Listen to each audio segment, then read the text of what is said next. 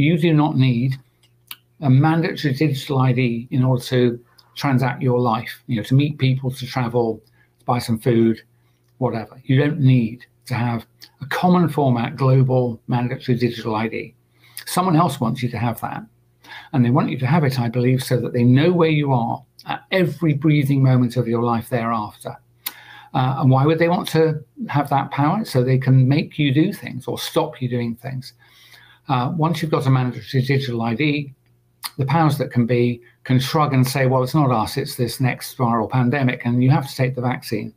Otherwise, your digital ID will become invalid and you'll effectively fall into house arrest. So that's what they've been rehearsing.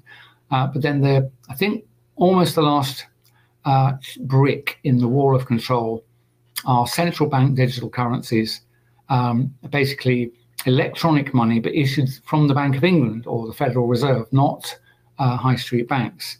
Central bank digital currencies, though, do away with high street banks for the purpose of running accounts. So now when you present your mandatory digital ID at the vendor for whatever it is, a piece of meat, 6 miles from your home, the database that's connecting your electronic money and your ID knows exactly where you are to the grid reference point.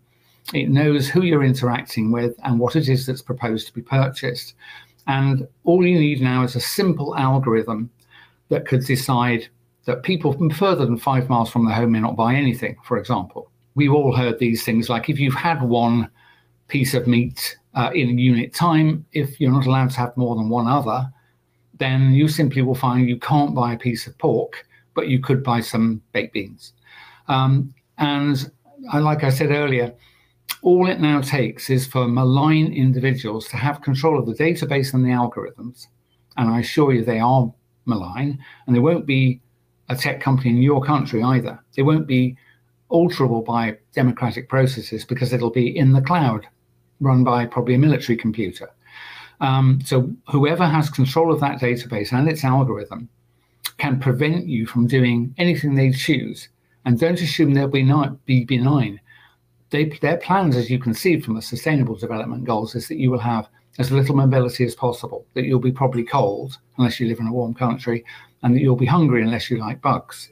And I personally believe it will definitely, that situation is one that's unlivable as far as I'm concerned. Complete loss of freedom means not a world I want to be in.